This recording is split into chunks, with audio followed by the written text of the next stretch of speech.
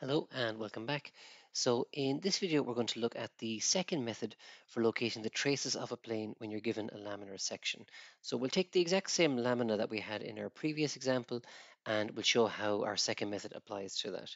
So before we do that, there's just one little background piece of information that we've seen already, but it's applied to this second method, or the second method uses this information. So the idea is that if you have a plane like so, and you have, say, our vertical trace here, we have our horizontal trace here, and here is our vertical plane, here is our horizontal plane.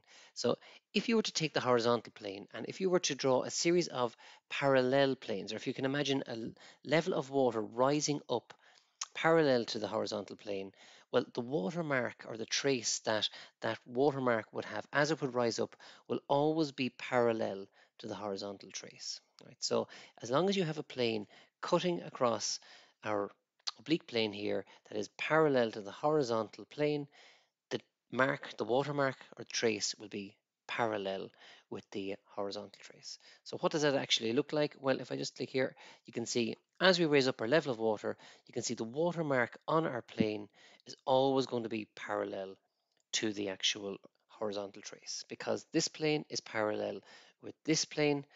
This trace is going to be parallel with this trace.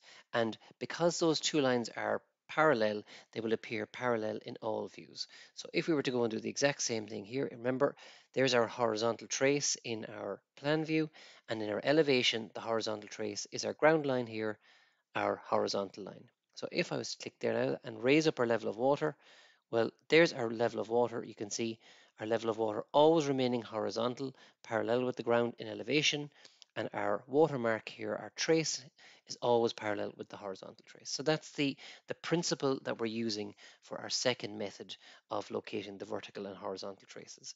So here is our setup like before, where we have our laminar section, so just our simple triangle.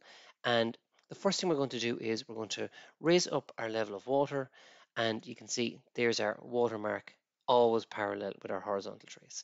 Now we're going to raise up our level of water so that it's cutting across our laminar section here like that. So where it actually cuts across the object doesn't make any difference, but it's a common enough thing to go with an existing point just because it's one less point you have to find. So we're just going to lower him down such that the watermark is on this point here.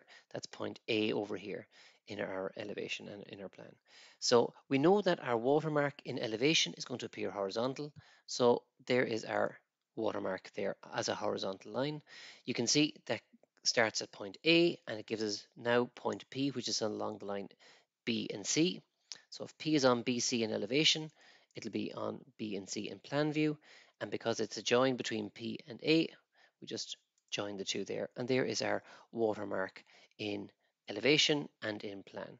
Now we know that the watermark that we have in plan view must be parallel with the horizontal trace, like we just saw there earlier on. So now we know the actual angle for our horizontal trace. So this angle here is the same angle as this horizontal trace here, like so. We sometimes refer to this as the strike line. Um, all we need then to do to actually locate our horizontal trace is we need a single point on our horizontal trace. So this is where we're going to use the method that we saw in method 1, where we extend an existing edge until it meets the horizontal plane. So we can take any of our three edges that we have here and we can extend it onto the ground. So I'm going to use this back edge here like that. That's the line C and A. There it is there, extended onto the horizontal plane, the ground. When we bring it down and extend C and A until it meets our point here, well, there is our point on the horizontal trace, and we know that the angle of that is going to be parallel with our line here. So P and A, we can just use our sliding set squares to go parallel with that from our point that we've just found here, and now we've located the horizontal trace. So that's how we find the horizontal trace there. To find the vertical trace, we're going to use the exact same approach, but only this time we're going to raise our level of water up to another point, or we could in fact actually extend a P until it meets the back wall, the vertical plane. You can see there's our line, where any line which is extended onto the back wall will give us a point on the vertical trace. So I'm going to there's my plane. I'm going to raise up my level of water like so, and there would be my watermark, and there's our watermark until it meets the back wall, which must give us a point on our vertical trace. So there is our line, you can see, parallel with the horizontal trace, because all watermarks are going to be parallel with that horizontal trace, our strike line here. Where it meets the back wall, that's our XY line in our plan view, must give us a point on the vertical trace. So this is seen from above, we project that up, and we know that our watermark coming from C is going to be a horizontal line in elevation, like our original strike line, like our trace there, like that. So there is our horizontal line. That's our point on our vertical trace, which we can connect back to our point which we've already found. And there is our vertical trace. And that is our vertical and our horizontal trace found. So some people refer to this as the watermark method. Or the horizontal section method, whichever method you way you prefer to call it, doesn't make any difference.